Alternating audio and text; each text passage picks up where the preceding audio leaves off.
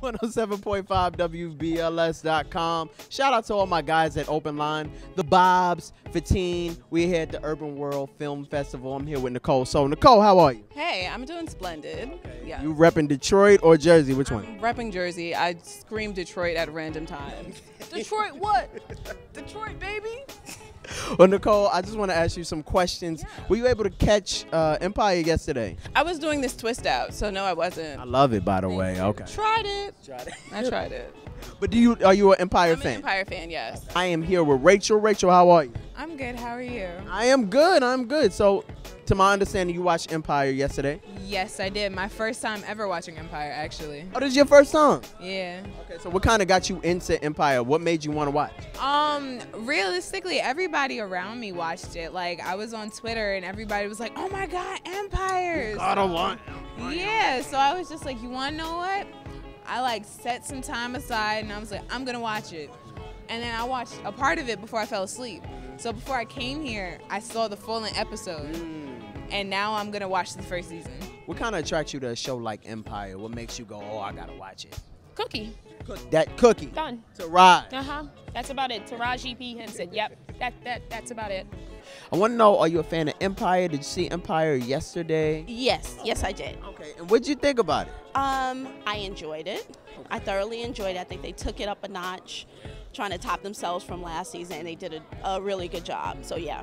What about Empire makes you go, "Oh, I gotta watch it"?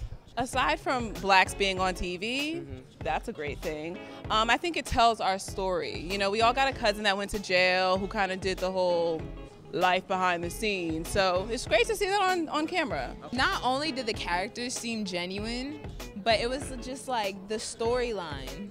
I want to understand the storyline, and I think the writers behind Empire really give it a good type of vibe to want to catch people, you know? And I think that's important to any television series in general. Absolutely. So, did you also know that Blackish premiered yesterday? No, I did not. Are you a Blackish fan as well? You know what? It took me a while to get with Blackish. Will you happen to catch the season premiere of Empire yesterday? No, I did not. I haven't caught that. It's on me and my girlfriend's list of things to watch. Okay. Scandal, Empire, How to Get Away with Murder. But we did watch the season premiere of Blackish. Yes. So we caught that. We caught that for sure. Blackish also premiered yesterday. Did you know that? Did, and I didn't get a chance to see it because I was here at Urban World. So. Yes. Yeah. No, because we're just finding it's hard because trying to get two black shows in at the same time, same date, it's kind of hard. And the network thing, yeah. It's hard for me to choose Blackish, Empire. They're on the same night, same time. What do you think about, networks putting two powerful, dynamic black shows against each other? Oh, it's intentional, for sure. They're trying to split the crowd, and it's intentional. But do you think people are more attracted to the kind of Empire lifestyle or something more, a little positive than Blackish? I say a lot of people are more attracted to the Empire lifestyle because it's the life of the rich and famous. Everybody wants to see people all dressed up to the nines, fresh shirt, it's just a certain lifestyle that a lot of people want to see. What makes you interested in a show like Blackish? What makes that good for you? Blackish is cool. It's one of those shows that show you that there's a little bit more happening in black culture than we've seen in a while. Kids are doing a lot of other stuff.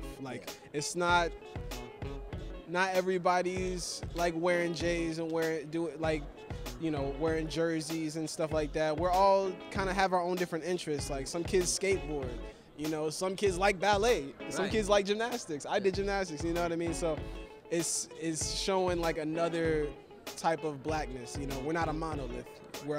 Africa is big, so what we got over here is big as well. How do you think we can further support black media, like television? Research is coming back with TV and black people, so how do you think we could better support? I think the best way to support black television, black film is definitely awareness, what you're trying to do, and knowing that the network will put dollars into things that we watch because our dollars are powerful. So even if you, some people say don't DVR it, but watch it live. But I also say DVRing is a very powerful tool. If you catch it on YouTube, those plays equal dollars as well. There seems to be a resurgence of African Americans, a lot of African American media, television shows. You know, a lot is coming back for us. Yes. Hey, how do you guys feel about this? You guys are in a really good time and a really good space. So how do you guys feel? It's when you're hungry, you're happy about it. You know that there's media out there that's interested in asking you questions. You know, or that there's directors that have a story for you to you know, perform in. So I'm excited. I'm mad excited, especially when I'm just coming in. You know, so I want to do as much work as I can. If they got it, let's do it. You know. Amen. I also think, you know, the thing about film festivals are so important. I always think hip-hop. Why is hip-hop huge? Because we loved hip-hop so much, and we created hip-hop, right? And so then after that, then the whole world was interested. No one can be interested in what you got if you ain't interested, right? So these film festivals is really an opportunity to be like, oh, I really love that actor. I really love that director. If you all run to it, then Hollywood runs to it. But you can't blame Hollywood. They won't give us money if you won't give us money now, you know? So, you know, you gotta... Open line live. Shout out to the Bobs, Brother 15, and we are out. Peace.